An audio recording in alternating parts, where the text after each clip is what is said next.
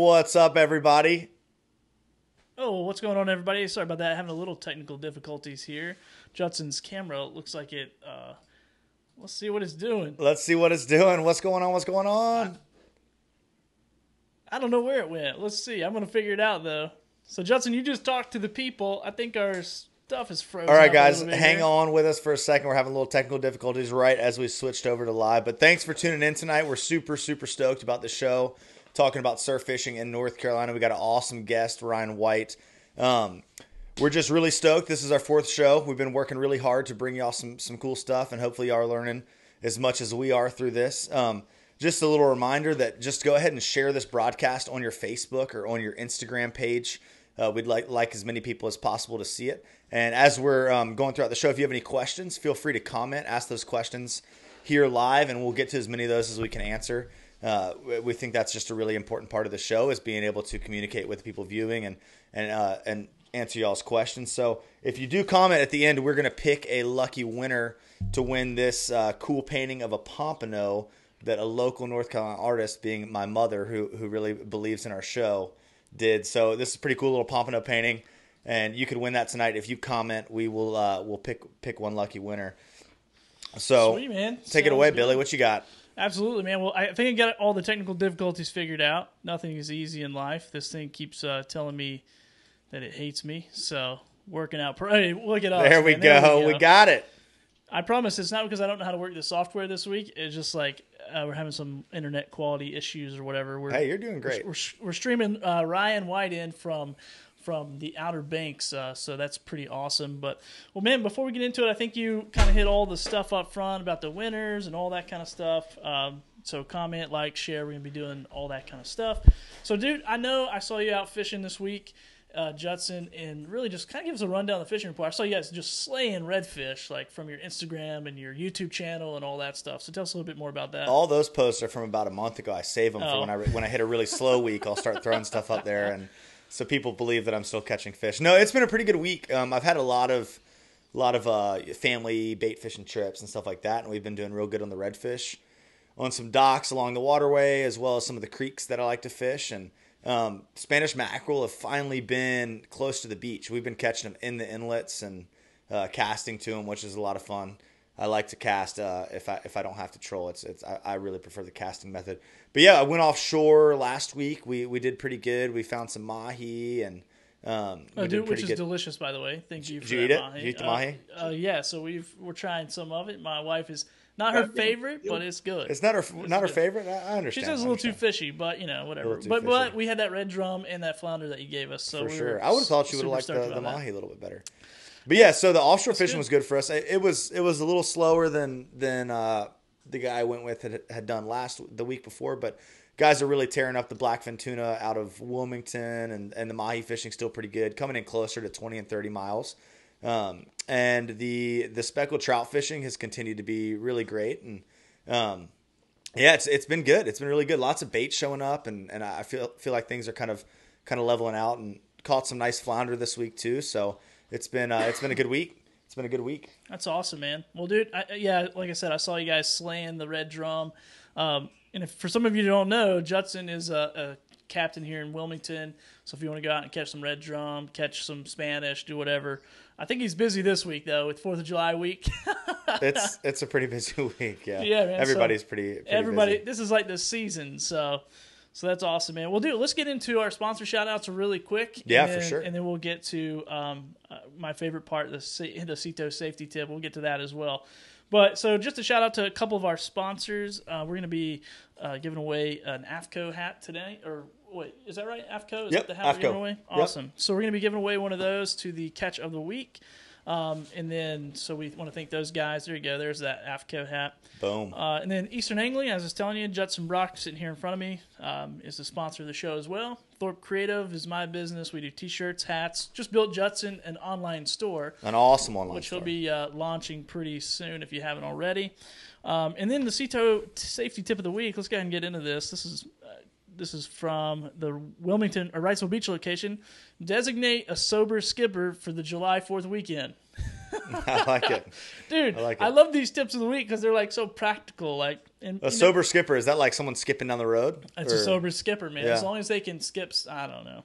I have no idea. So anyway, cool, man. So now, who was the catch of the week again? Let me go ahead and bring that up right here. The catch of the week was drum roll, John Hawthorne. John, look at that. What is that anyway? Is that a tuna? No, I'm just kidding. That is a tarpon he caught just off the beach right down there at Oak Island. Oh, right off the beach at Oak Island. All right, man. Well, Yeah, that's Oak pretty Island's interesting. secret spot. Oh, okay, little secret spot. We can't talk about that anymore. So, all right, cool, John. Well, let us know where you're from, watching from, like wherever you live, and we'll send you this painting, right? No, not the painting, the hat. No, the hat. We'll be sending you the hat. Cool, man. So awesome, dude. Awesome show. I'm super excited. Judson and I have been working pretty hard on this show, as we do every week, just to bring the best people, really, for the topic we're talking about. And so when we decided we want to do surf fishing, the first person that popped in my mind was Ryan White out of the Outer Banks. Owns Hatteras Jack. Owns Hatteras Jack, is a partner with Advanced Fishing USA, and then also is a rep for Century Rods. And so he builds rods, fly rods, surf rods. Like, we'll get into some of that in the show. But literally one of the fishiest and funniest dudes I've met. I know you just met him. I met him 15 minutes ago, and I was like, "Hey, Billy, let's jump in the truck tomorrow and go." So let's jump in the truck and go fish the Outer Banks. So anyway, guys, I think we covered everything, even though we had a little technical difficulty. So we're gonna go ahead and bring on our guest, Ryan White from Hatteras Jack, and let's go ahead and bring on multicam here. What's up, Ryan? How you doing, man? Hey guys, how's it going? I'm doing great. Thanks for having me on tonight. Dude, thanks for being here and trusting us. I always tell people when they come on, thanks for trusting us with your reputation. This is our 4th show, so you're helping us pioneer this thing, so we appreciate it. Yeah, seems like you guys got it together pretty good, man. I like it. Yeah, man. So hopefully, a little rough start, but hey, we're going to make it. So, dude, first of all, one of the fishiest dudes I know. I met Ryan. I worked at a different job, so I'd always go in there when I was making deliveries and try to sell Ryan some advertising, some sponsorships, things like that. So you've always been a huge supporter of the community of fishing, and, dude, that just awesome. But literally, and I'm not saying this just because you're a guest, like one of the fishiest guys I know. I know you fish in North Carolina, so you fish in the States, you fish Alaska, I saw on your Instagram, you fish down in Mexico, which is, I'm going to admit, that's where that Spanish came from that we promoted you with. Judson looked at that thing. Yeah, they got some Spanish down there, man. They call them Sierras down there, but they're Spanish mackerel. Yeah, that thing was a monster. Yeah, man. So that awesome. thing was a monster. So anyway, dude, welcome to the show, and we're going to go ahead and get into it. I'm going to let Judson just start hammering you with questions and anything you want to share, or if you need to grab something. He's at his tackle shop there at Hatteras Jack, owner of Hatteras Jack, in his tackle shop. So if you need to grab something, feel free to do that. So let's go ahead and get started, Judson.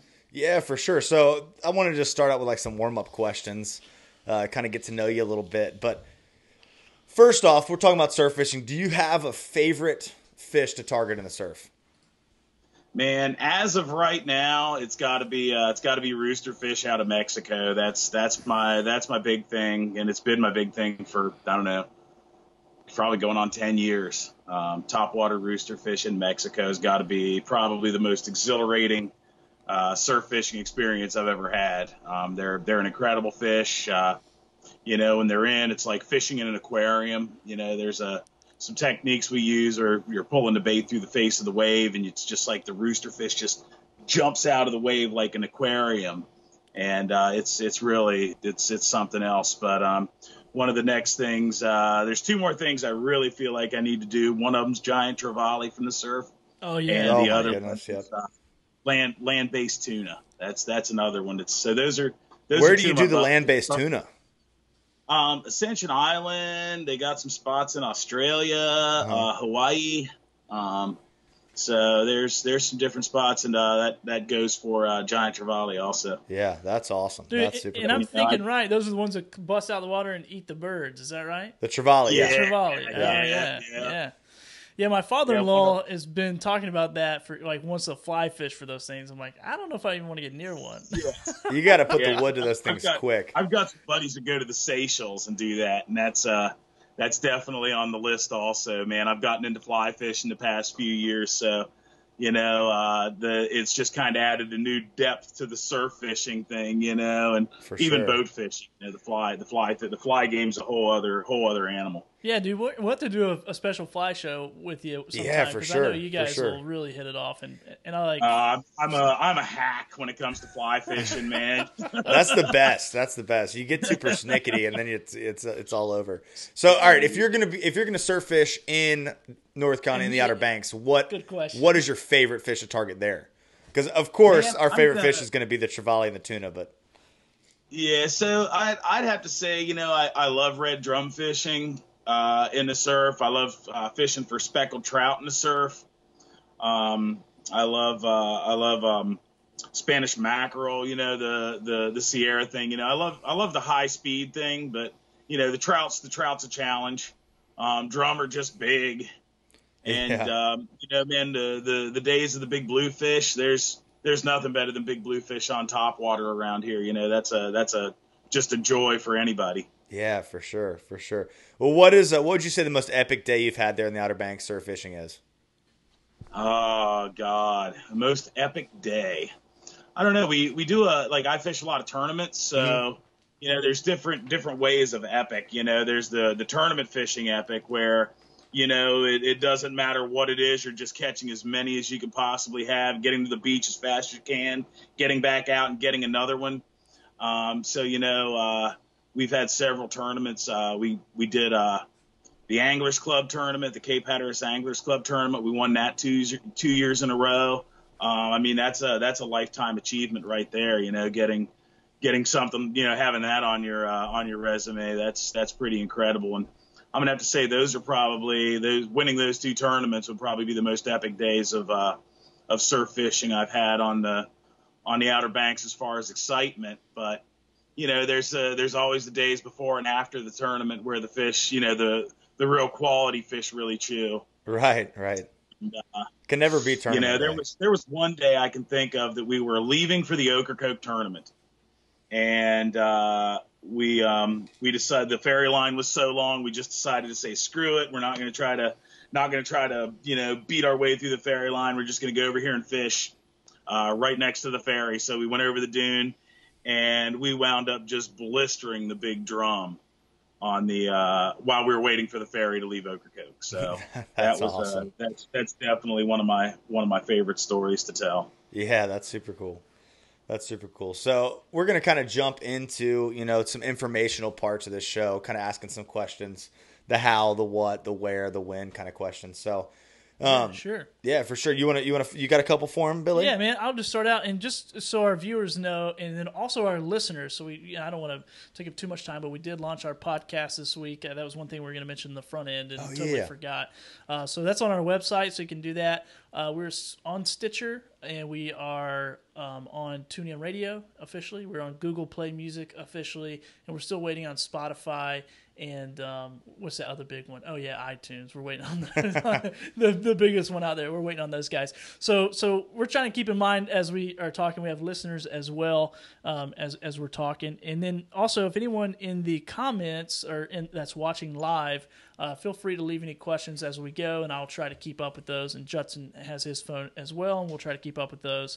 So, dude, first question for you, Ryan. This is for someone who doesn't surf fish a ton. How do you decide where you're going to make your first cast? Like when you walk onto the beach, what are you looking for there? So before you make your first cast, the thing you need to do before you even go to the beach is you need to check the tide. Okay. When one thing you got to remember about fish is fish, regardless whether in freshwater, whether they're in saltwater, they hang out around structure, they hang out around currents, they hang out around water temperature changes. So you got to kind of play the same thing on the beach side. But the first thing you need to do is you need to check the tide and make sure the tide is moving. Whether it's in or out, it kind of depends on the style of beach you're fishing. So the first thing you need to do is check your tide. The old adage is 2 to 3 hours either side of the high tide. You want that tide moving in or you want it moving out. And there's some times when you fish closer to the lower tides for trout and flounder and things when when the tidal pools get pinched off and the tide's running in a narrow channel. But that's the first thing. You check your tide. You want to make sure you have moving tide.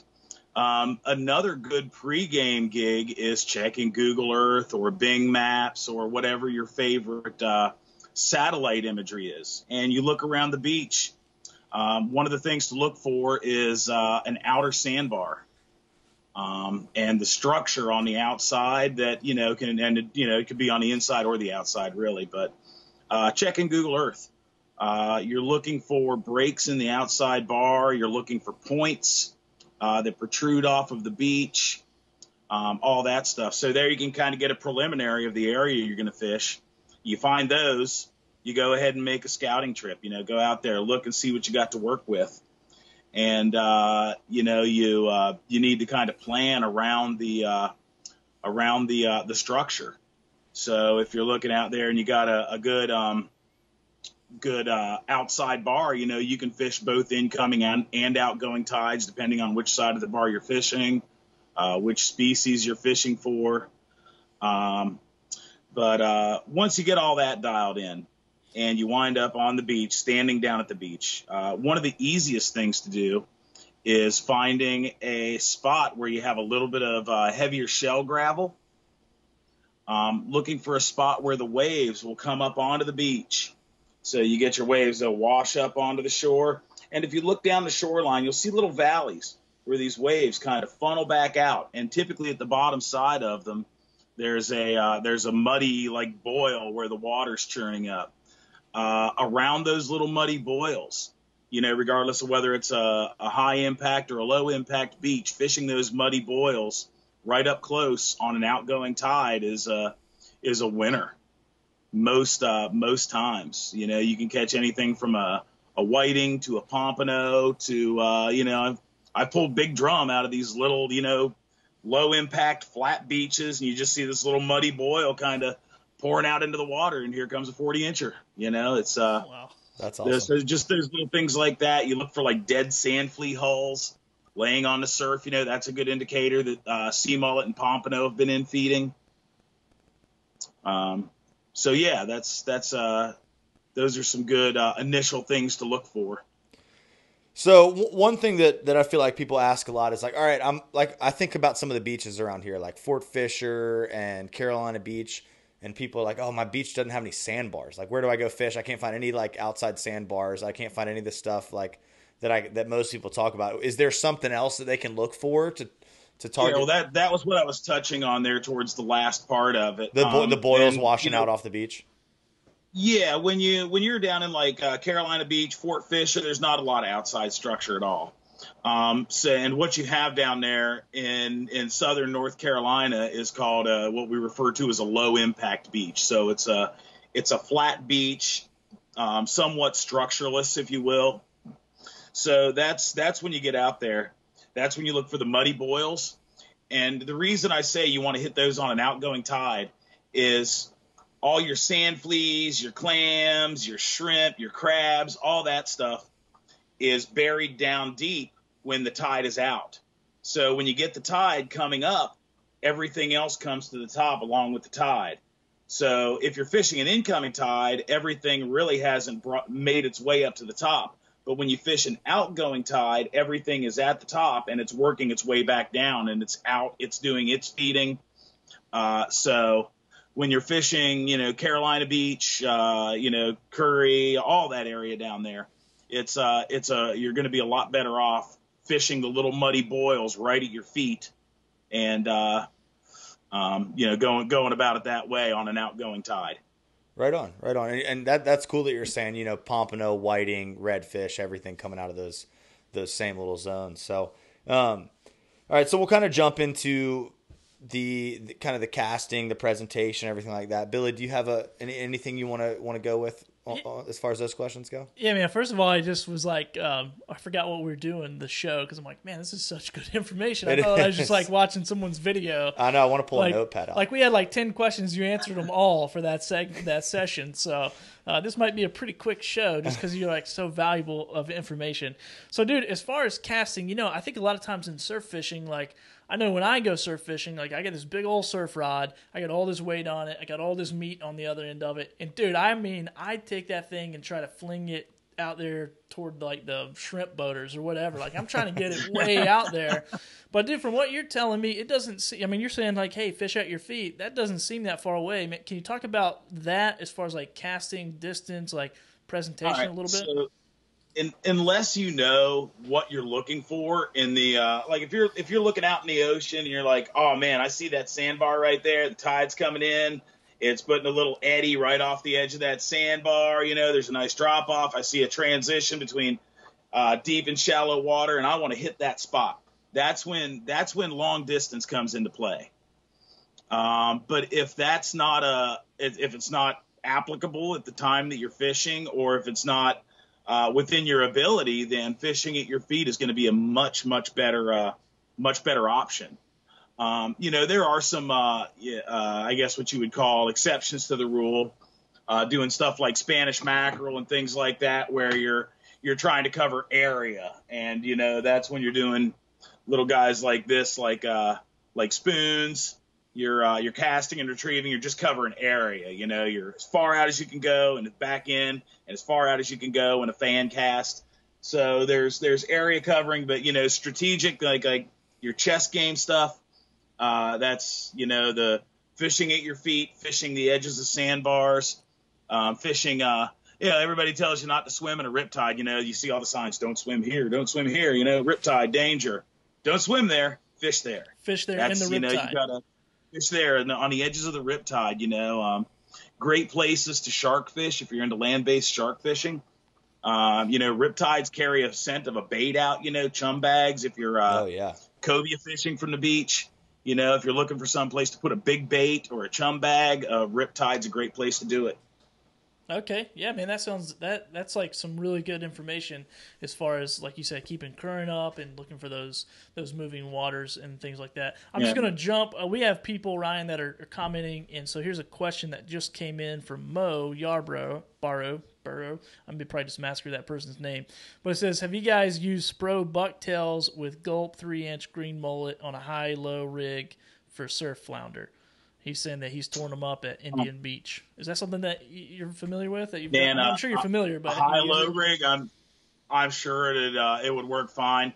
Gulp on a bucktail is a you know, that's a classic flounder bait. You know, as far as colors, you know, colors vary from day to day. I'm typically not a fan of a high-low rig per se. I'm a bit more of a fan of a tandem rig, where you have a bigger bucktail in the front or a bigger soft plastic in the front, and then a smaller one trailing behind. Let's see here. What do I have on my rack? No. So this is, I don't know if you guys can see this. This is one that we've taken, somebody has stolen one of the baits off of. But we've got a lead here that runs up to your, let's see here. Let me get this in front of the camera. So this would be your soft plastic and your lead head. And you would have one trailing off of one side, which would be down here, and a smaller one. And then you would have this with a swivel on it going to your top line, or to go into your running line. So that's a favorite trick. Then that's a classic flounder play, you know, is a bait following another bait. As far as colors go, white and chartreuse are probably the best ones you can find for flounder. You know, unless you're dealing with like really dark water or low light conditions, then you go back to the dark color for dark water kind of scenario. Okay, awesome. Here's another question. Let me just bring it up real quick. I'm gonna add it to the broadcast. Let's see if we can get it big on here. Oh yeah, hey, look at that. How about that? Okay, so what's your basic setup for surf fishing? Looking good there, Billy. I like that. Yeah, man, check that out. It looks nice. Yeah, that's techie as I've seen in a while. This is nerdy, bro. That's what I do. But and it even moves. But basic surf fishing setup. It's the basic thing. So we got two of them that are probably the most popular. Let me try and untangle this off of the wall here so I can present it. All right. So you got two different ones. Number one is your double bottom rig. So what you got is you have a swivel on the top. Let's see if I can get that in front of the camera. Maybe so the you other can way. see There it. you go. Everything's backwards. All right, so you got a swivel at the top right there. That's your swivel. You got a sinker at the other end. Let's see if I can get the. Yep, there we are. There's your sinker. So swivel and sinker, and then in between, you have two hooks. There we are, two hooks. This one happens to have floats on it. They don't necessarily need floats. But that is the age-old basic surf fishing rig is a double drop bottom rig. So you got two hooks on there and one high, one low. Sometimes you'll put teasers on them. Here's another one. This is one of my favorite ones for tournament fishing. So this one I have a Sputnik sinker on. And I've got a clip on there. This is tied out of 50-pound fluorocarbon. You got your bottom hook, and that's bare. I got pieces of tape on there so I don't stab somebody or myself. And then you got your top hook with a teaser. So this is one of my favorite tournament rigs that we use. The bottom hook you use for, sea mullet and pompano and puppy drum. And then you got your top hook with the teaser on it. This gets up here and dances. I mean, we've caught Spanish mackerel on these, but this is traditionally, bluefish and trout. Okay. So, those are two basic rigs. And another one I guess I should touch on, if you'll give me 1 second here to fetch it, would be what we call a drum rig or a fish finder rig, a chunk rig. And these are the basic things, man. There's all sorts of deviations on this. There's a cannonball rig and there's clip down rigs like they use in Europe. And so anyway, but this is a sinker slide right here. You've got a small collar that your line runs through. Your sinker goes on that. Let's see, I'm going to get used to this camera. Oh, yeah, Your sinker goes on that. This is a frog tongue sinker. This is real popular. It's got good hydrodynamics as opposed to like a four-sided pyramid, so it lays flat in the water. Good for uptide fishing, which is fishing into the current. And then the other thing you get is you get this is a leader with a hook on a short leader, which is, kind of Hatteras style. This is about 2.5, 3 inches long. But these two work in conjunction together. So this works like an egg sinker. It's essentially a big Carolina rig. So you got your sinker and your sinker slide. This goes back and forth, up and down your line. It pegs down when you cast, lays down on the bottom. The fish can run with this and not feel the tension of the line on it. It also gives you the ability to drift your bait away from your sinker or move it down current from where you're fishing. So the chunk rig, that's popular for, people who make wire ones for sharks, drum, cobia, tarpon, any big game. The smaller, the double hook rigs, those are traditionally pompano, sea mullet, croaker, puppy drum. So, there you go. Right on. A little overview of the favorite, two basic styles of rigs that work the best. So talking about rigs, is there a specific hook that you're always going to fish? Do you like J hooks or circle hooks, or is it changing depending upon what you're doing? I am if you're, bluefish, a lot of the time it's a whole lot easier to fish J hooks because, they're so erratic and spastic that it's, almost easier to snag them in the side of the face other than actually hook them in the mouth sometimes. But I am a huge fan of circle hooks, and I'm going to say probably 95% of the fishing that I do is with circle hooks. And it's an acquired taste. Some guys still fish the J's, but, especially I'm big into catch and release.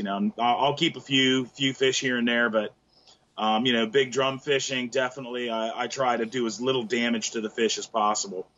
And I'm also I prefer using smaller circle hooks to larger circle hooks. With the circle hooks, most of the time you're going to peg them in the corner of the mouth. And, as long as you're not using too big a bait to where it gets in the way of the circle hook, they work phenomenal. Awesome. We going back on a question we had on here. They're saying when you're targeting flounder from the surf, what are you looking for? I know you've hit on like the different tactics, but is there anything real specific to like if you're going out there wanting to catch flounder? All right, so flounder 101 is go to the inlet. Go to the inlet. Go to your inlets, man. Find some structure and fish the leeward sides of the structure. So if you got jetties, rocks, the closer you get into the rocks, the more flounder you're probably going to catch. The more lures and terminal tackle you're going to lose, but that's just part of the fun, right? It keeps me in business. For sure. But flounder 101s go to the inlet. The other thing you want to do is fishing the tidal pools on the beach.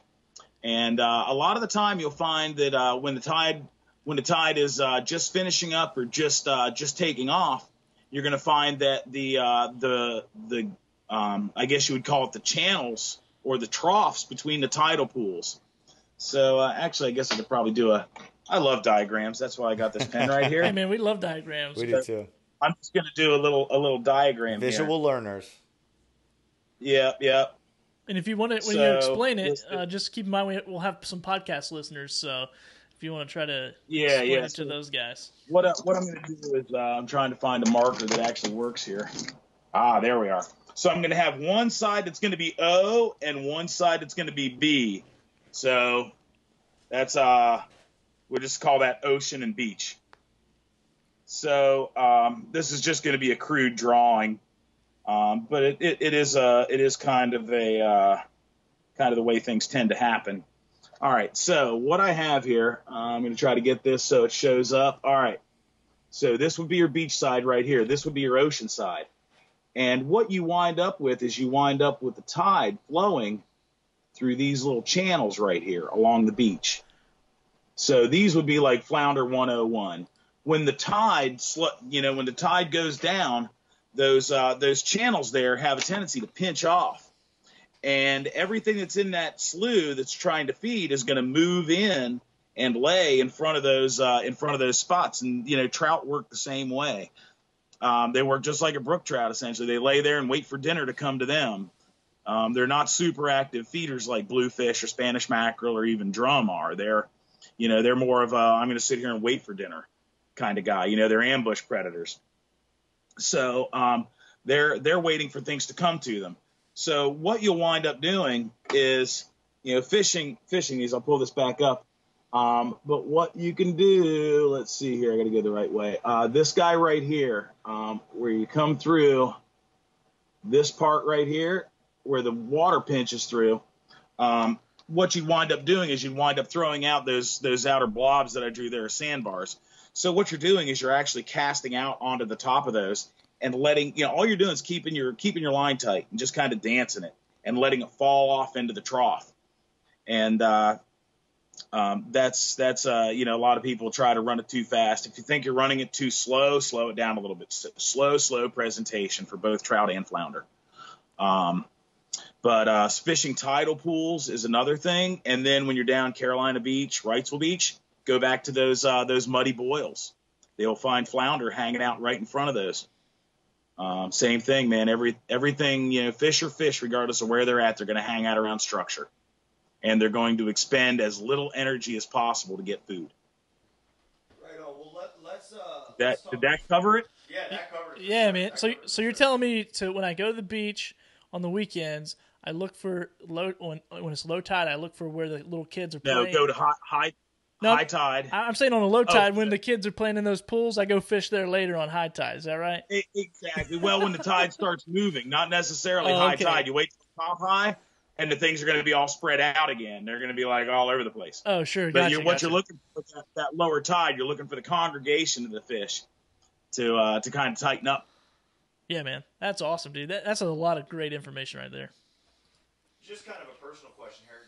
How's y'all's trout fishing in the surf throughout the summer? Is that more of a fall winter thing, or can you go out there? It's more of a fall and spring thing. The northern beaches up in Nags Head and Kitty Hawk and up there, they have a pretty decent speckled trout bite in the in the, spring or early summer. Down here, we see a few here and there, but our trout season down here is October and November. Right now, the trout are biting in the Pamlico Sound. The trout fishing down here has been absolutely phenomenal sound this year. I mean, there's absolute gag of fish, and there's a few really nice ones mixed in, some citations, a lot of 20-inch fish. So, great for the frying pan if you're into that. Most certainly. So we're going to jump into kind of just not debating, but talking about artificial live bait. When you go out there, are you like, oh, I just want to fish artificials if I can, or I just want to fish live bait, or are you completely situational? I'm at the point right now where if I can fish artificial, I'm going to fish artificial. That's really I've kind of fashioned myself here as of lately, being more into the artificial game. I've been fishing my whole life with natural bait and live baits, and I'm looking for something that kind of brings a bit more of a challenge into it. As you'll say, fish don't eat wood, fish don't eat plastic. It takes a little bit more to get them to hit that than what it takes them to hit a chunk of bait on the bottom, or a live bait. Well, but let me back up from that. If I'm tournament fishing and I need to catch fish, I go to live bait or natural bait. Right on. Hey, is your mic plugged in real quick? I'm just getting a couple. Check it.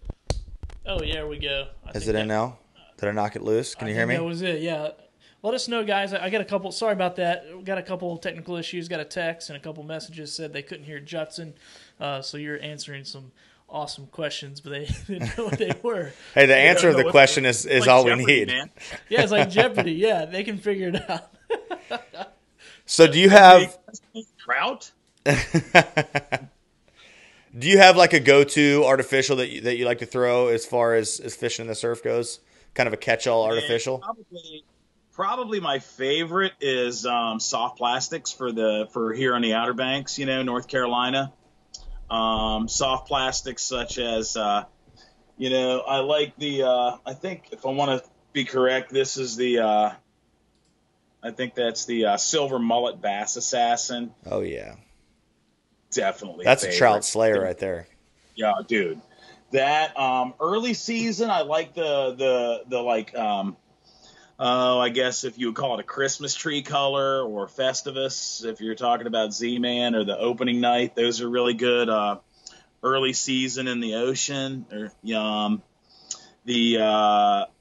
of course, flounder, chartreuse, and white are your two go-tos. But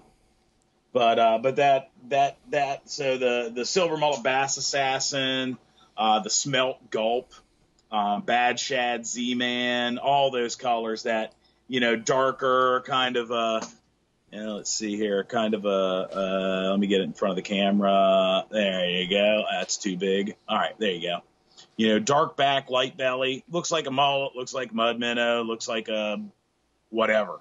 It mimics just about anything you want. A glass minnow, but it's a good all around bait. It's got the flash in it for the sunlight. It's got dark back for the dark water. It's just a great anything along those lines is going to be really good in the surf. As far as the big bull redfish, the big old drum in the fall, sorry, I'm stumbling upon my words here. But as far as the big bull redfish, what do you like to throw for those? Same stuff if you're throwing artificials? Or you change it up a little bit? The big drum, the game down here on the Outer Banks has always been chunks, Fight your neighbor. On big eight and bait, which is, that's the traditional way that it's been done down here, and it works phenomenal. But if you're into the lure fishing thing and you want to do some of that, there are some great opportunities for that on some of the less fished beaches, like, Cape Point. Don't bother trying to take an artificial down there because you will do nothing but make friends. Don't do that. That would not go. That'd go like over like a lead balloon. But things like the north and south side of Oregon inlets where you're fishing, you get some good outflux. Hatteras Inlet's a good spot for it. Any inlet. Whether you go down to Core Banks and you're fishing Ophelia, or if you're fishing anything like that, you can get some great use out of darters.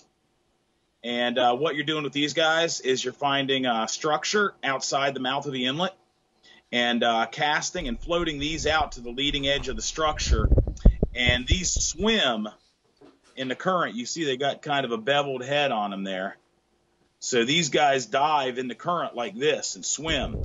So what you do is you feed it out to the edges of the sandbars, crank it in until you feel it start to dig into the water, and you sweep it across the face of the sandbar. Great tool. When there's guys that fish these stuff like this, they fish this for striped bass. They fish it for tarpon. It's just a great all around lure. And you follow this just like you'd follow, color wise on lures, light, clear water, bright days, go with the lighter color, dark water, darker days, go with the darker color, nighttime. A lot of the times a darker color is going to work well. The other thing you can do is SP minnows are really good. These cast well, even though they're a lipped crankbait. And these cast a lot better than the darter does. So, you essentially work these like you work any lipped lure. It's a cast out, crank, pause, or twitch, pause, or let the current sweep it. Some of the other things you can do, this is a spool tech. This is one of Patrick Sabile's deals. But these big soft plastics are really good, and this one's kind of cool. I like these because the hook breaks out of them, so the fish has no leverage against your lure. So you wind up holding a lot of fish, and if you do wind up getting a toothy critter, you got a wire leader in it. So it's a great soft plastic for bigger fish. That's super cool. I just had a question come in while you're explaining that says, is there a certain weight jig head that you prefer to fish? As light as you can get away with. As light as you can get away with and have contact with the bottom. Yeah, the name of the game, just like bass fishing or anything else, it's keeping the bait in the strike zone. And the slower that bait falls, the better off you are. The longer you can keep that bait in the middle or in the water column you're trying to fish, the better off you are. Right. The more natural presentation, the better off you are. And the lighter you can get away with, that's typically produces that.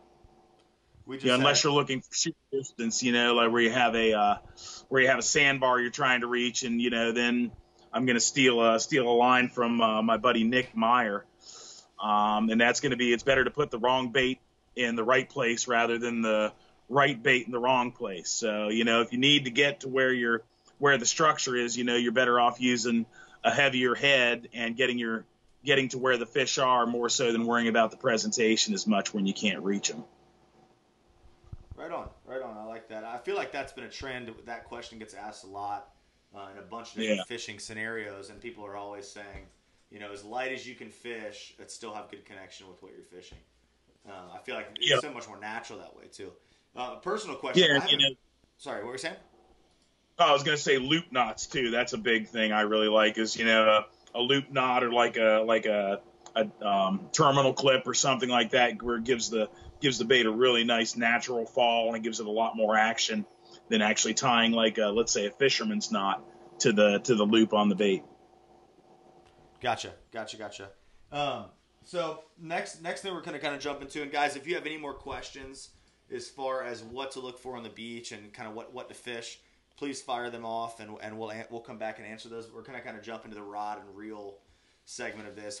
I always get a lot of questions from clients, and I don't do much surf fishing, but can I take my normal fly rod or my normal spinning rod out and fish in the surf? And I feel like in a lot of applications, yes, but Ryan, as Billy was telling me, builds a lot of rods and is really in tune with different rods for different scenarios in the surf fishing game. So, do you have any questions, Billy, about the rod building and the different rods you're using in different settings? I mean, I've kind of been lucky enough to be in Ryan's shop a few times and get to see his whole build out setup and kind of in process rods, and then I actually got to fish several fly rods. By the way, thanks Ryan for letting me sending those down and let me fish them and show them off, and my father-in-law took them and showed them off into the freshwater arena over in Tennessee. So those Century rods, man, they're next to none. They're pretty solid and and I know that one time, dude, we were at that fishing school, or no, fishing show. I saw you at a fishing show, and you're out in the wind. It's blowing 20 miles an hour with a 4-weight fly rod, and you're slinging like 50 yards of line. Like I was casting with no wind and like a 10-weight or something crazy. Like it was pretty solid.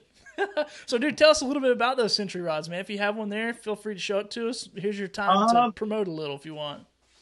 All right, on. So yeah, so I guess jumping back into it, the surf fishing thing with the fly rod is the main thing you're battling a lot of the times here, particularly on the Hatteras Island, Ocracoke, is you're battling the wind.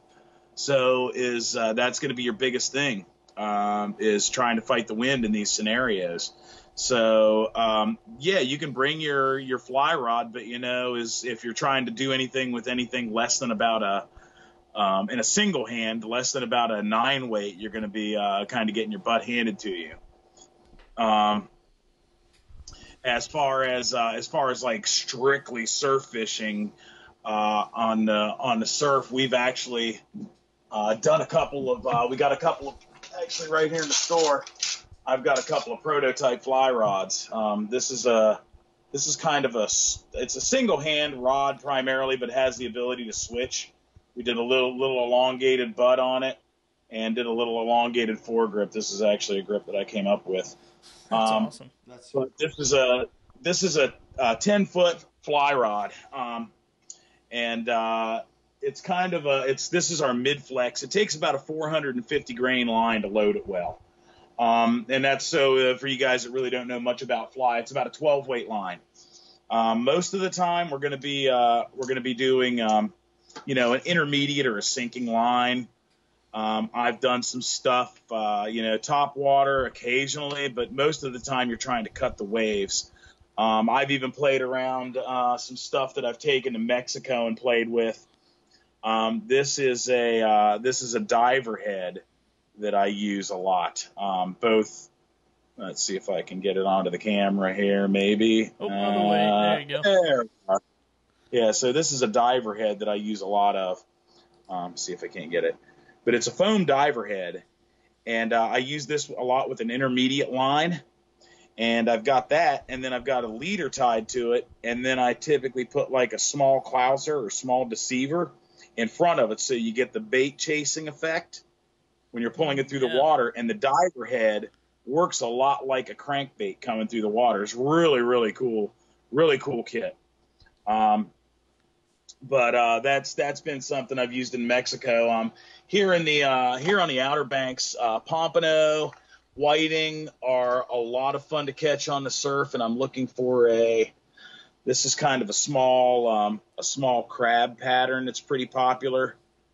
This one's blue and white. And you say that's for pompano and whiting? Is that pompano, whiting, puppy drum, trout will hit it, but it's essentially kind of supposed to mimic, I guess, a sand flea kind of thing or a minnow kind of thing. But it works really well, man. I've caught quite a few on those guys. And like I was saying, a lot of the times you wind up throwing a big surf, a big heavy line and everything. It's not necessarily because the fish are that big that you're going to catch. It's because the conditions warrant it. For sure. As far as your spinning rod setup, what's your go-to rod and reel if you're going to be throwing the spinning rod in the surf? If I'm going through a spinning rod, so it's kind of funny you asked that. The past couple of years in tournaments, I really haven't even broken out. I fish a lot of the beach tournaments, as I was talking about earlier. Last year, I didn't even break out a bait casting rod during the tournament. I have been fishing a lot of, of course, I'm fishing Century rods, but the Surf Machine Elite has been a real popular one with us, which is one of our new nanocilia resin and graphene combined rods that are just really next level as far as weight, durability, accuracy, distance. And I've also been throwing some like 15 footers and things like that, all with spinning reels and braided line. Any of the reels that are like this guy right here, this is a Shimano Ultegra. This is one of the reels. This is actually one of mine that I use. It has a long cast spool on it. So you see it's got a real tall spool, and it's also very wide. And the theory behind that is the flare coming off of the spool. When you have a deep spool, so something like, let's say, an old SS pen that has a deep spool to it, you get a lot of line flare coming off of the reel. So in turn, you get a lot of extra friction. Same thing with monofilament. Using monofilament on a spinning reel is it's what you would refer to as a heavy body line. So it's got a lot of friction. So spinning rods, braided line, mainly 40-pound test and below. Like some of our surf machine rods that we have are actually soft in the midsection to absorb shock, so you can run it without a shock leader. So you're able to fish 20 pounds, 10 pound, well, not 10, but 20 pound, 25 pound leader, and still fish 5, 6, 7 ounces and 8 ounces and not have to worry about blowing your leaders apart while you're doing it. And then, of course, I've got the some of the big sticks, like the let's see here, if I can reach one of these guys. I'm not trying to belly dance for y'all, or maybe I am. I'll put the tip jar out. Yeah, I was gonna say, what's your PayPal? We'll put that on the screen and people can tip you there. Huh? Exactly. Yeah. But I don't know. This is one of the big sticks. It's 15 feet long, and I've got it hung up in the buzz baits on the wall. 15 feet, man. That's insane. Yeah, so that's this guy right here, and this is one of the Eliminator series. This is, let's see if I can get the. That's when you take to the. Rod in a little shop. Yeah, that's the one you take to the truck dealership. Oh, sorry. Go ahead. I've actually done this one so I can use it bait casting and spinning. So this is a 30 millimeter low frame K guide. But this is one of our Eliminator series. This is the T700. It's 15 feet long. It's really good up to about 8 ounces in a chunk of bait. It's one of our graphene reinforced models, and if you don't know anything about graphene, it's like a new super material. It's 200 times stronger than steel, harder than diamond, and has elastic properties. So it's just amazing stuff when it comes to composites, what you can do with it. Wow. And the benefits in torsional properties, the benefits in recovery, the benefits in durability are pretty impressive. Dude, so what's the distance on that thing, man? What have you thrown that? Of course, conditions warranting, but on a really good day, 170 to 200 yards with small baits, 6, 7, 8 ounces. 6 and 7 ounces seems to be the best overall for distance. But fishing small hooks and small baits, you can really ramp up some distance, man. It's impressive what they can do. And the braided line on a spinning reel is actually the great equalizer between, bait casting or conventional reels and spinning tackle. You start putting braided line on spinning rods, and you're right there with the best of them as far as the bait casters. You don't have to worry about braking control of the spool. The braided line gives you a real low body line, so it minimalizes the friction of a spinning reel. So there's a lot of things you can do with modern equipment, and most of the time you can address it with the same techniques that you're used to, but sometimes you do need to make a couple of adjustments to your techniques to make sure that things work the way they're supposed to. And when you're talking about techniques, like, are you talking about casting techniques? Are you talking about? Can you dive a little bit into that for just a minute? So techniques, when I'm talking about it, would be casting techniques. When you're dealing with braided line, smooth is really a big thing. When you're casting techniques, man, that's a whole nother show right there.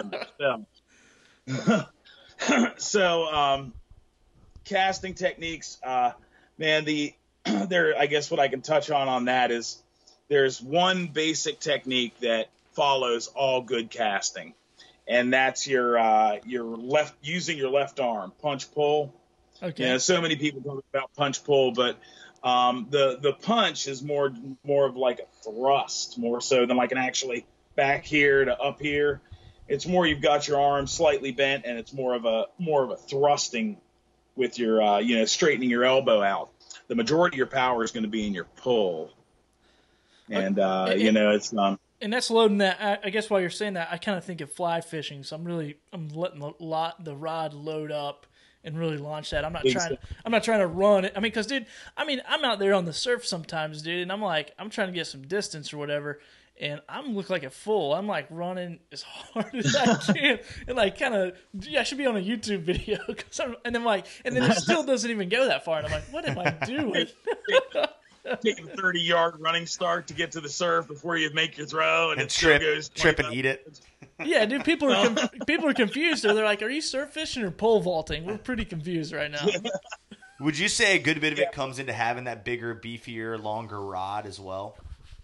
I mean, that's there's a point of diminishing return for everything. So True. You definitely have to take into account the person's physical abilities, as much as the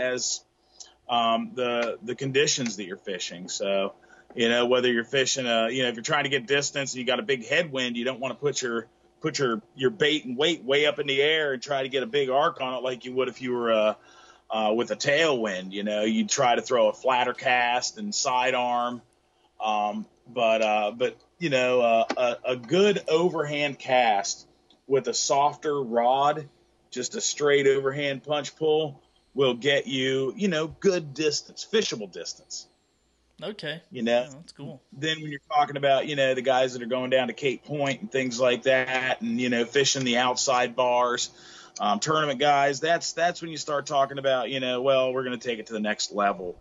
We're going to learn how to swing the weight and the bait out around behind us, and find your perfect pickup point where where your weight and bait become weightless in the transitional area when it stops going away from you and starts coming back to you. So you can get as geeky with it.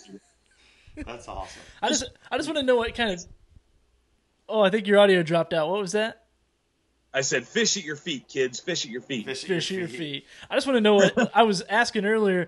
Like when I go to the truck dealership, I guess that's how you buy a truck when you are a surf fisherman. You just take your rod with you and go, "Hey, which truck will this fit on? I'll take it." Does this fit the bed? Nope. Next truck. Next truck. Need a big old truck. That's awesome.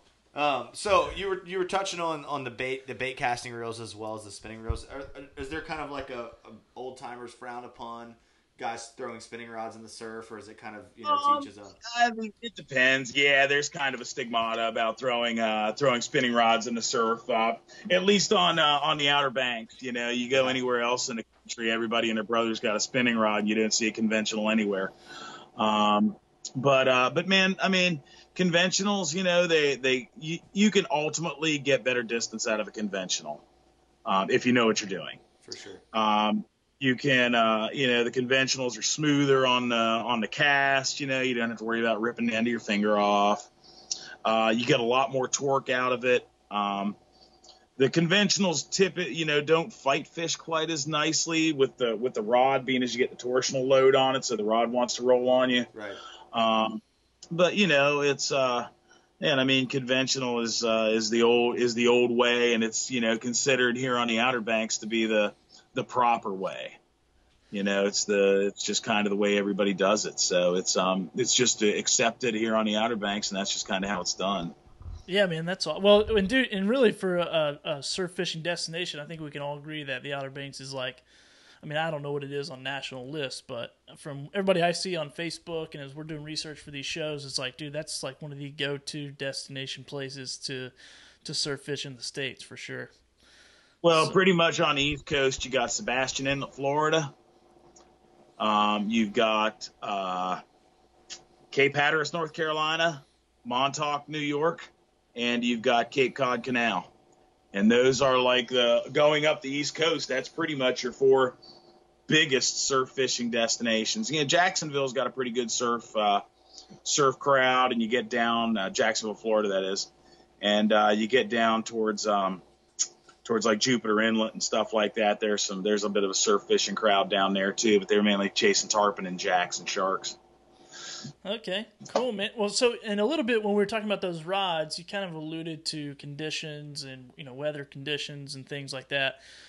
Just kind of hearing this last little bit of the show, what are people looking for, especially if they're beginners? Like as far as weather, like does that play a big part in like should I go, should I not go, should I always just go and hope for the best? What's your take on that? Typically here when you're talking about Hatteras Island, a light onshore wind is going to be your most favorable wind for the surf fishing conditions. Light onshore wind, decent weather. You get if it's blowing too hard, of course, it's not going to be good. If it's blowing, a nice calm day is always preferable. You can check your salooner tables if you're into that. I think it does. I'm a believer. I'm a believer. Your moon phases, things like that, around a full moon, around a new moon, those are always good to do. Definitely check your tides and make sure that your tides are proper for the time that you're getting ready to go. Those are all things that I would take into consideration, and of course stay away from the beaches during holidays, of course. Okay, cool. Well, I want to. So you struck something. Brian just commented, and he said he was in Sebastian Inlet today. What pointers do you have concerning tarpon in that area? Man, I've fished there a couple of times. Unfortunately, I've never landed a tarpon down there, caught a tarpon down there. But what most of the time down there, from the times I've been down, you're looking for an outgoing tide. A lot of guys fish the jetties down there, and I fished the times I fished down there. I fished with Alberto Nee, tactical angler. I got one of his little plugs right here. A tremendous fisherman, but he makes a darter, and he fishes down there almost all the time. But he fishes around the jetties, and you're looking for an outgoing tide. Just about the time when the waves really start jacking up out there has been the game plan for the tarpon, and you work your plugs down the face of the shoals that are outside the inlet. So it's middle of the outgoing tide when things really start getting churning, running your darters out, fishing them across the front of the bar, and that's the tarpon game down there. There's some if you're lucky enough to run into them, there's some really good fishermen down there that do the Jacksonville thing, or Sebastian Inlet thing. Some of the guys, Alberto, of course, is one of them. Mike Bass Knight's down there. Jay Clark fishes over there quite a bit. He's one of my pro staffers. But yeah, that's the technique down there. And of course, your moons, your new moon, of course, your full moon, secondary. You want to find those big tides, those wide, the broad tides, where you have the big tidal swings. Those are the real good times to hit that area. All right, cool. Right on. Well, what do you think about or as far as surf conditions and like real swelly, nasty beach days or calmer days? Is there something that you'd or either one of those that you'd rather fish on the Outer Banks? As far as it goes, drum conditions are typically, a northeast wind, choppy, chunked up water. Like, you go out to the pier and it's chunky and, big fat waves and snotty, and it takes 10 ounces to hold. That's the old proverb. Oh, yep. Good drum water. They drum and whiting, croaker, pufferfish, sweet toads, those really don't seem to mind the dirty water too much. Those guys will feed in dirty water. They'll feed in, clean water. It really doesn't matter. But when you wind up with things like Spanish mackerel that are a sight feeder, tarpon, pompano, all those guys really seem to do a whole lot better in clean, clear water. Right on. And my other question kind of played into that as well is, and we touched on this earlier, but the steep sloping beaches versus gradual beaches. All right, so that's. Oh, go ahead. Sorry. No, you're good. That was it. That's the difference. That's what we call, you get your steep beach. That's what we call our high impact beach. High impact. Okay. And that's typically, you got those beaches typically have a little bit more structure to them. Your high impact stuff, you have a good opportunity to fish incoming and outgoing tide. Whereas with your flat beaches, it's mainly an outgoing tide bite or an outgoing tide fishing time. There's just not much point in fishing a what we call a low impact beach or a flat beach when it's low tide or incoming tide. Right on.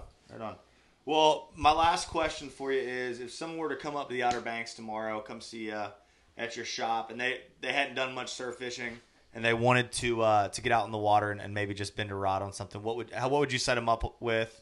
What's going on right now up there? All right, so right now we've got the sea mullet and pompano bite has been really good this year. I mean, really good. We've had a lot of big sea mullet and a lot of big pompano. So I would probably start out, somebody who would be a newbie, I would say, man, let's get you set up with some sand fleas, some shrimp, some bloodworms, and we're going to get you out there. We're going to fish you close in, get your outgoing tide, find your muddy spots in the water. That's kind of the direction I would steer them in. If they got a little bit more, maybe not quite green, but got a little bit of experience, we've had a really, really good Spanish mackerel bite from the surf also, and also off the piers. So I would push them towards some sting silvers, ES lures, shore lures, something along these lines. And I would send them out early morning and late evening, particularly, let's see here. So tomorrow, high tide's going to be around 8 o'clock. So if you were trying to hit the bluefish or the Spanish mackerel tomorrow, I would say try to get out there early in the morning, providing this southwest wind that kicked up tonight doesn't muddy the situation up too much. We've had some problems this summer where the southwest wind's blowing really hard for a couple of days straight, and it causes an upwelling. So what it does is it pushes the top layer of warm water off and pushes it offshore, and allows the cold undercurrents, the Labrador current water, muddy, cold, 55 to 60 degree water come up close to the shore, and that pretty much shuts everything down except small croaker, small mullet, and skates and dog sharks. So that's what I would suggest them doing. Also, we've had some really good fishing from the shore on the Sound up here this summer. Been some really great trout bites from guys that are waiting in between Salvo and Rodanthe. So if things are looking a little funky, I'd say try the Sound side. Particularly like we got tonight with the southwest wind pumping up. There's some really good drum fishing on the Sound side of the islands here. On these southwest winds between Avon and Salvo. Yeah, man, you're telling me that the trout fishing was really good on that Sound side. So, and I guess when people think of the Outer Banks and they think of Hatteras in that area, they always think of surf side, but really, you guys got a really good Sound side fishery as well. So. As long as we don't have a cold winter, if we get a winter when things freeze over and we have a trout kill, it shuts us down for a year or two. But like this winter, we had a couple of mild, or last winter was really mild. The flounder fishing's been really good in the backwater. Been some good flounder gigging back there. The trout fishing has been phenomenal, and the red fishing's been on. The drum have been good too. Okay. Drum have been, more closer to the shore. Trout have been more into the grass beds. Man, Ryan, that is so much good information in this show. I see we have people commenting like, man, great show, great information. And dude, you made our jobs easy. Judson and I are sitting here we're sitting here looking at each other like, man, he has crushed all of our tricky questions we're going to ask you. So man, I would love to hear, we're coming up right over an hour. It's our goal the whole time that we've had this show is to be at an hour. So we're an hour and 8 minutes right now. So we're doing pretty good. But dude, would love some takeaways from you, some closing thoughts. If I'm a surf fisherman fishermen, either new, beginner. I think there's a lot of beginner fishermen and anglers on here that are saying, hey, this is such good information. I wanted to try surf fishing, but never did because I just didn't know what I was doing. And probably a lot of guys like me out there pole vaulting besides surf fishing. So dude, any takeaways or anything for us or for our audience that you have? Just start out small. Start out, with smaller rods. Start out fishing in close and just work your way into it. I mean, just like any fishing, 90% of it's being there. If you can get the time and get out there. Start experimenting. I mean, I can give you some good pointers and things like that, but nothing beats experience. So, my big thing to tell everybody out there, if you want to go fishing, go fishing. Don't sit around and don't, get a basic idea. Don't spend too much time on the internet. There's a lot of weirdos out there. Definitely don't give them your phone number and don't give them your address because there's weird. Dude, don't ask me how I know that. That was my next question, man. You stopped me before I got started. Yeah, but just get out there, man. Get out there, go fishing.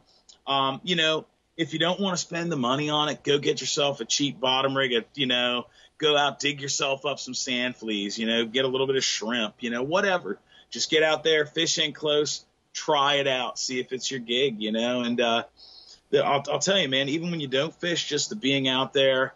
Being able to watch the water and watch the waves has a very therapeutic effect. Just get out there, get in the quiet, and just get in your zone and enjoy yourself, man. That's what it's all about, anyway. Yeah, man, absolutely. Well, I think that's what this show is about: trying to educate people on how to do it, how to take that first step. Because like you said, the idea of going fishing is nice, but the action of going fishing is like much better and much more rewarding. So.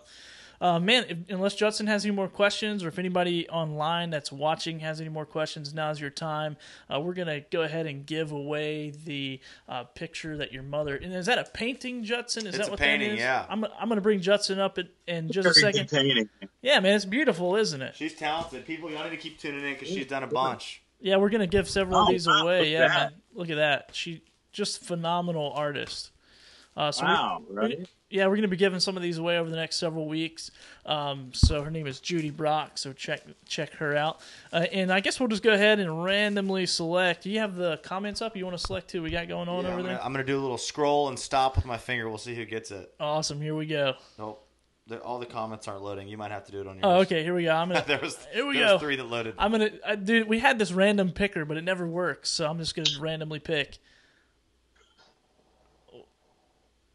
Let's see, who is it? 3, who is it? 2, oh, here we go. 1. Cliff Nagel, watching from Murrells Inlet, South Carolina. So, Cliff, you are going to get a picture painted by Judy Brock. So just make sure if you're still watching that you send us your information, your details, your shipping details, and we'll get that right out to you.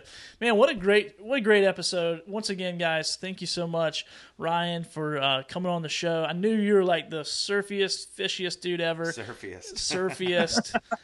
You do surf. I like that word. Fishingest guyest Everest. You're the surf fishingest guyest I've ever seen. And dude, that guy. So what's the longest distance you've ever casted? Now that we've got through all the business, let's ask a fun question. Do you do any surf? I think if I'm not mistaken, my best is like 778 feet in the casting tournaments, and that was back when I was into it. That's yeah, awesome. I never broke the 800 mark, but I was close. Yeah, that's awesome, that's man. Impressive. I guess you got to have a really good. We didn't talk about this, but you probably have to have a pretty good set of gloves for that, or you just put some duct tape on it. No, it's not so much gloves. It's most of the guys put a little thumb thingy on there, a little piece of inner tube or something on their thumb. But the main thing is, man, it's technique. It's just like a golf swing or anything else, man. You don't have to be the biggest, baddest mofro on the block. You just got to be smooth. You got to have good technique. You got to know when to apply the power that you have. And the guys that are the 900-foot casters and things like that, they have the technique and they have the brawn too. So yeah, but, to be competitive, you don't have to be Andre the Giant or anything. You don't have to be Danny Moskops. But yeah, man, there's some very accomplished casters in the United States right now, and there's some of them that are my build, upper 5, lower 6 foot figures, and just medium builds that are, I think Will Nash is the current U.S. champion, and he's about 2-3 years older than I am. He's actually from Avon. Oh, that's awesome, man. That's awesome. Are you getting about the same distance out of your fly rods too? Yeah, totally, dude.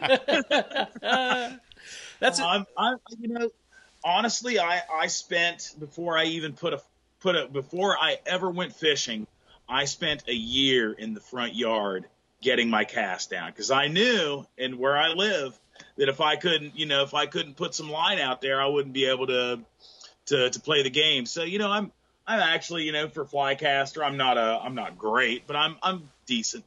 now, I get the job done. That's awesome. if somebody comes by your shop, I know we got a guy watching. I think his name is Byron. I believe I'm saying that right.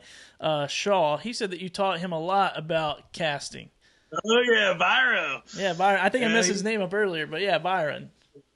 Yeah, Byron Shaw. Yeah, he actually played. He actually was the lead guitar player in the band I played in for a long time. So he worked for me for a while. He's a great buddy of mine. But yeah, he's actually living in Sebastian, Florida right now. Okay. Oh yeah. So he asked that question earlier. Then that's what he was asking you. Yeah. So, but yeah, man, he fished with us in a couple of tournaments. Man, he's a great guy, man, and we had some good times. That's awesome, man. So if somebody comes to your shop, sorry I keep asking so many questions. I'm just kind of curious. Will you take them out there and give them a lesson? Do you charge for lessons, either casting or? I do. If somebody just wants a little demonstration or something like that, I'll certainly oblige them. But if somebody wants to come in and actually learn how to do it, yes, I do lessons, and yes, I do charge for them. Awesome. It's typically I charge $50 for an hour lesson if somebody wants to come down and learn something about casting, or if somebody wants me to take them across the street, show them some surf fishing stuff, things like that. I'm certainly available for that, and don't mind doing it. But hey, if nothing else, stop in the shop, say hi. If you got any questions, we're more than happy to accommodate you in the shop. We got a great staff of good fishermen, fisherwomen. My wife Becky works with us. So we've got a great staff here, and if you need anything, just stop in, give us a call, and we'll certainly help you out the best we can. Awesome, man. Well, you guys are good people, and I enjoyed my time when I got to work with you, and now I'm especially enjoying you being on the show. Definitely gonna have to get back on the show and talk about some in-depth fly fishing or targeting fish or something, or fishing in Mexico. We'll find out something crazy to get you back on the show. I'd love to come back anytime you guys want to have me. Just let me know. Yeah, awesome, you've got me jonesing to get up there and do some surf fishing. Man, anytime you guys want to come up, man, we do a live podcast on the beach. There we go. I like it. Well, yeah. So if you guys, or if we're still, we can wind up on the sound side drinking beer and listening to gangster rap. I like it could happen by everything all at once. Hey, where are my keys, Billy? I'm on the way. Yeah, we're gonna cut this off. We'll be up there in a few minutes or a few hours. All right, guys. So if you are in the Outer Banks for 4th of July weekend, stop by Hatteras Jackman and go see Ryan and his team up there.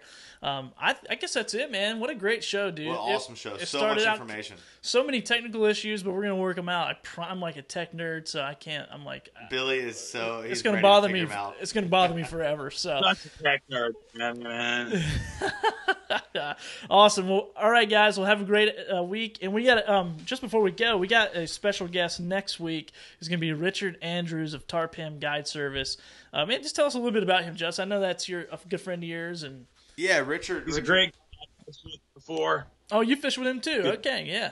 Awesome. Yeah, Richard's super cool, man. He fishes a lot of the coastal rivers of North Carolina. Really fishy guy. Super nice. Loves sharing information. He is kind of like the North Carolina striper wizard as far as the coastal rivers go. So we're excited to jump on. We're going to talk to him about striper fishing. We're going to talk to him about kind of everything that he does, and hopefully he'll be somebody we can bring on a couple times too, because he's got a bunch of different areas he fishes, a bunch of different fish he targets in different areas, and so he's got a lot of good information. But yeah, come check us out. And one thing I want to say is Cliff Nagel, shoot us your address and we'll get that in the mail. So just go ahead and shoot it over to our Facebook Messenger, and we'll get that out in the mail to you. Excellent. And that's episode 4 here of Eastern Current with Ryan White talking about surf fishing in North Carolina. Appreciate it, Ryan. Thanks you. Thanks, guys, for tuning in. Thanks, guys. You guys have a great night. Thanks for everybody turning in. Tune it in, turn it on, everything. Yep. Have a good night. Tune it in, turn it on, and turn it off. See you later, man. Peace. See you. Bye, guys.